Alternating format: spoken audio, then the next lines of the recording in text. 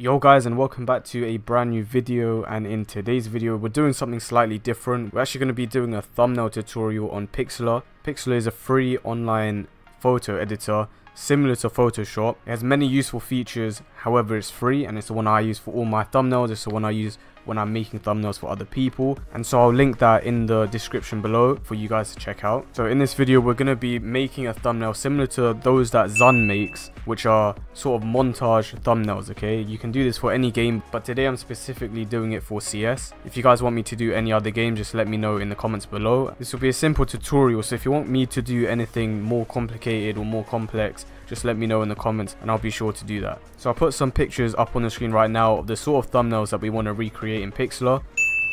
So without further ado, let's hop in and I'll show you guys how to make it. Firstly, what you're going to want to do is click create new and then click on 1920 by 1080. The first thing we're going to want to do is get a background. So what we're going to do is we're going to go onto Google. You can choose any map you want, but for this video I'm going to use Mirage. And basically we want to find a background image for our thumbnail that we can use. It doesn't have to be the best image, however choose an image that makes sense. Okay guys, so I found this image. We're going to right click it and we're going to click copy image. We're then going to go back to pixlr and then click Ctrl V to paste the image into our editor. As you can see, it's not 1920 by 1080, so we'll have to resize it. Make sure that it's on fixed and not free for the meantime, and simply just drag the edges. Doesn't matter if it goes slightly outside the border, and then you want to click on free and then you just want to drag it just to cover up the remaining space. Once you have your background image, there are a couple of things we're going to want to do to it. The first thing you're going to want to do is increase the saturation. So you're going to want to click on adjustments and hue and saturation, and we're literally just going to crank it up to the max. As you can see, it looks significantly more vibrant and the colors sort of pop out more. And now we want the gun or the knife, so we're going to go back to Google Images and we're going to find an image of a gun or a knife that we want in our thumbnail.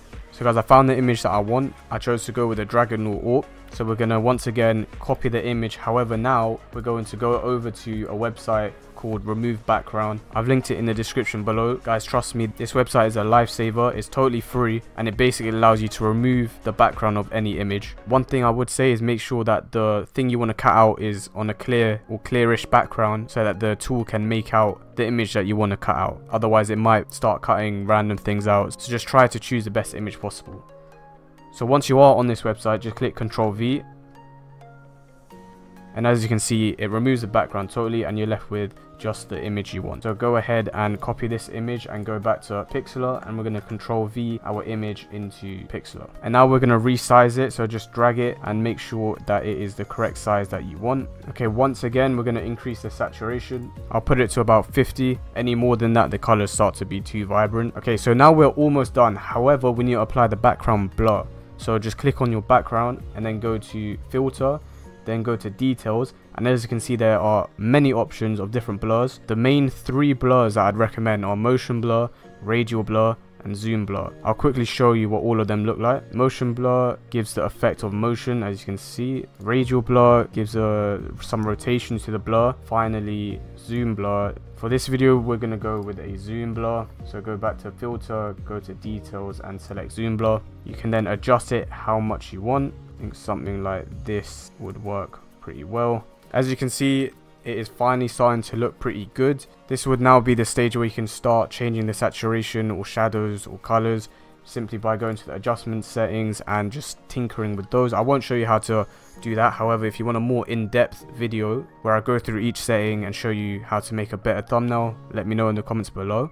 However, the final change that we can do is if you click on your background, go to filter and then click on vignette or vignettes. So what this does, it basically lightens or darkens the edges of your picture. So if you go with a darker, it will make it look more cinematic, and if you go with a whiter, it will make it look more vibrant or bright. As you can see, by moving it to the left, the edges become more white, and by moving it to the left, the edges become more dark. We're going to make it slightly darker, and as you can see, the thumbnail is now complete. It took maybe 5 minutes to make. Super simple. Obviously there are other things that you can do to make the thumbnail better. So guys, thanks for watching. This was the first video I've done on how to make thumbnails on pixlr.